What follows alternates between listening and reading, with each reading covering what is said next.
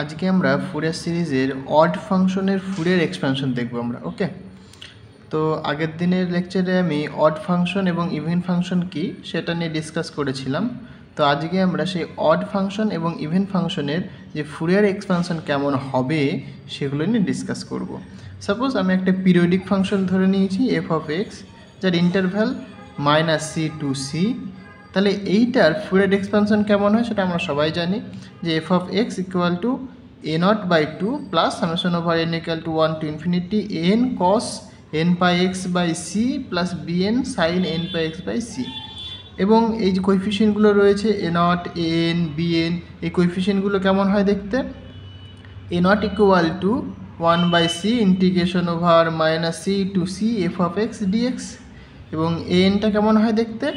যে 1/c integration -c two c f of x cos n pi x by c into dx, এবং bnটা কেমন দেখতে হয়? যে 1/c integration -c two c f of x sin n pi x by c into dx। ওকে, এইবার এই যে ফাংশনটা আমরা ধরে নিয়েছি এখানে, এই পিরিয়ডিক ফাংশন, এই পিরিয়ডিক ফাংশনটা কি হতে পারে? অড হতে পারে, ইভেন হতে পারে। ইভেন হলে কেমন হবে, অড হলে কেমন হবে সেটা আমরা দেখব। মানে এই যে কোএফিসিয়েন্টগুলো, এই কোএফিসিয়েন্টগুলো কেমন হবে সেটা আমরা দেখব। ওকে, তো সাপোজ প্রথমে আমি কনসিডার করে নিচ্ছি যে এফ অফ এক্স যে ফাংশনটা, এফ অফ এক্স ফাংশনটা সাপোজ ইভেন ফাংশন। ওকে, যদি এই ফাংশনটা যদি ইভেন হয় তাহলে ওই কোএফিসিয়েন্টগুলো কেমন দেখতে হবে সেটা আমরা দেখব। তো আগের দিনে আমি একটা ইন্টিগ্রেশনের প্রপার্টি দেখিয়েছিলাম, কি ইন্টিগ্রেশন -c থেকে যদি c পর্যন্ত হয় এবং ফাংশনটা যদি ইভেন ফাংশন হয় তাহলে আমরা 2 দিয়ে মাল্টিপ্লাই করতে পারি, রাইট? এবং যদি এটা অড হয় ফাংশনটা তাহলে সেটা 0 হয়ে যায়, সেটা আমি আগের দিনের লেকচারে দেখিয়েছিলাম। তো সাপোজ এখানে আমি ধরে নিয়েছি যে এফ অফ এক্স যে ফাংশনটা, এই ফাংশনটা কি ইভেন ফাংশন। যদি এটা ইভেন হয় তাহলে কেমন হবে? তাহলে এ নটকে আমরা কেমন লিখতে পারি? Actually 1/c integration -c two c F of x dx, right? এবার বললাম যে এফ অফ এক্স এই ফাংশনটা ইভেন ফাংশন, তাহলে ইভেন হলে আমরা সেই প্রপার্টি আমরা ইউজ করতে পারবো। আমরা তাহলে কি 2 দিয়ে মাল্টিপ্লাই করতে পারবো, রাইট? তাহলে 2 দিয়ে যদি মাল্টিপ্লাই করি তাহলে ইন্টিগ্রেশনের লিমিটটা কি হবে? 0 to c হয়ে যাবে। তাই হলো এখানে 0 থেকে c F of x dx. তাহলে এইটা হচ্ছে কি আমাদের এ নট। সিমিলারলি আমরা an ও বের করতে পারি। তাহলে an ইকুয়াল টু কি 1/c F integration -c two c F of x cos n pi x by c dx। এইবার এই যে এফ অফ এক্স যে ফাংশনটা, এটাকে আমরা কি ধরে নিয়েছি? Even function, right? এবার এই যে এখানে রয়েছে cos n pi x by c, কসটা কি আবার? কসটা আবার ইভেন ফাংশন, তাই না? মানে এক্সের জায়গায় যদি আমি -x যদি পুট করি তার ফলেও কি এই cos n pi x by c থাকবে, কারণ cos মাইনাসকে খেয়ে নেয়, মানে মাইনাস বাইরে বেরোতে পারে না। তাহলে কি সেই সেম ফাংশনটাই ফিরে পেলাম আমি, তাই না? তাহলে এই যে cos n pi x by c, তাহলে এটা আমাদের কাছে কি ইভেন ফাংশন। তাহলে এইখানে F of extra even function, তাহলে দুটো ইভেন ফাংশনকে যদি মাল্টিপ্লাই করি তাহলে সেটা অবশ্যই ইভেন ফাংশন দেবে। মানে এরকম ব্যাপারটা, যদি ইভেনটাকে আমি যদি প্লাস ধরি, হ্যাঁ, তাহলে এটাও প্লাস এটাও প্লাস, তাহলে প্লাস প্লাস মাল্টিপ্লাই করলে কি প্লাসই দেয়। বা ইভেন্টটাকে যদি আমি মাইনাস ধরি, মানে এফ অফ এক্সটাকে যদি মাইনাস ধরি, মানে ইভেন্টটাকে যদি মাইনাস আমি কনসিডার করি, আর এখানে cos n pi x by c-টাকে যদি আমি ইভেন, যেহেতু এটাকে মাইনাস ধরলাম, তাহলে মাইনাস মাইনাস গুণ করলে কি প্লাস হয়ে যাচ্ছে, মানে অ্যাকচুয়ালি কি আলটিমেট ইভেন দেয়, তাই না? তাহলে আমরা সেভাবে আমরা ভাবতে পারি।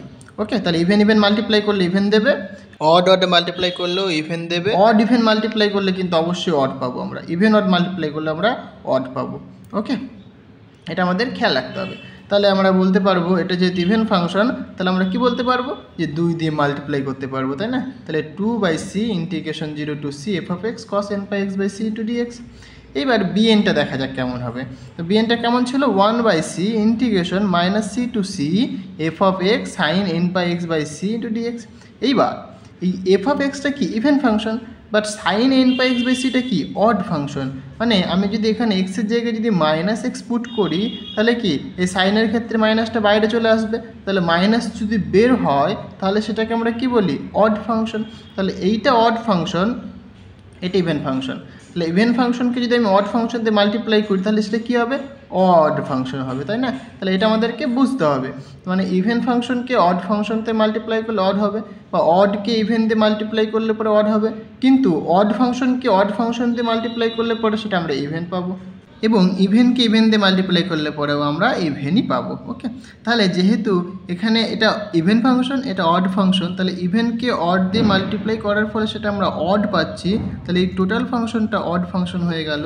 তাহলে আমরা বলতে পারবো যে পুরোটা কি জিরো হবে ইন্টিগ্রেশনটা।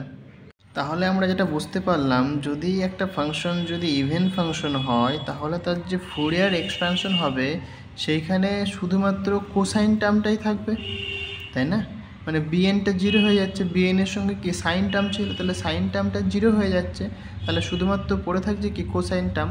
তাহলে যে ফুরিয়ার এক্সপ্যানশন হবে সেখানে শুধুমাত্র দুটো টার্ম থাকবে, একটা এ নট, একটা এ এন। তাহলে এই দুটো টার্ম দিয়ে কিন্তু ফুরিয়ার এক্সপ্যানশন হবে তখন। ওকে, তাহলে যদি একটা ফাংশন আমরা দেখি সেটা ইভেন ফাংশন, তাহলে আমাদের কি বিএনটা বের করার কোনো প্রয়োজনই নেই। তাহলে বিএনটা কী হয়ে যাবে, জিরো হয়ে যাবে, যেহেতু ইভেন ফাংশন তাহলে বিএনটা জিরো হবে। তাহলে শুধুমাত্র কি এ নট এবং এ এনটা বের করলেই হয়ে যাবে, তাহলে আমাদের ফুরিয়ার এক্সপ্যানশনটা হয়ে যাবে। ওকে, সিমিলারলি যদি ফাংশনটা অড ফাংশন হয়, সাপোজ এফ অফ এক্স যদি অড ফাংশন যদি হয় তাহলে কেমন হবে, আচ্ছা দেখা যাক। তাহলে এ নট ইকুয়াল টু কি 1/c integration 0 - c two c F of x dx.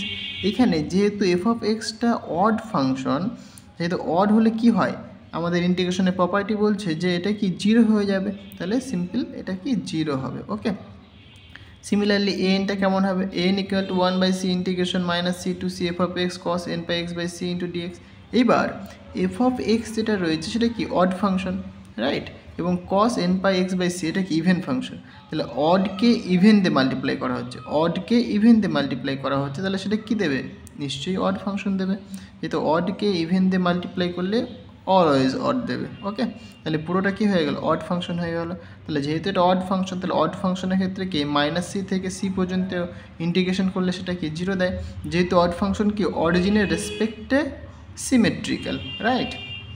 Similarly আমরা বিএনও বের করতে পারি, তাহলে বিএন মানে কি ছিল 1/c integration -c two c F of x sign n pi x/c dx. এইবার এই যে এফ অফ এক্সটা কি এখানে অড ফাংশন, রাইট, এখানে F of extra odd function, আবার সাইন n pi এক্সটাও কি অড ফাংশন, মানে -x যদি পুট করে এখানে তাহলে কি মাইনাসটা বাইরে বেরিয়ে চলে আসে, তাহলে সাইন n pi এক্সটাও কি অড ফাংশন। তাহলে odd function multiply odd function, তাহলে অড মাল্টিপ্লাই করলে আমি আগেই বলেছিলাম কি সেটা ইভেন ফাংশন হয়। তাহলে অড মাল্টিপ্লাই করে আমরা কি পাচ্ছি, ইভেন ফাংশন পাচ্ছি আমরা, তাই না?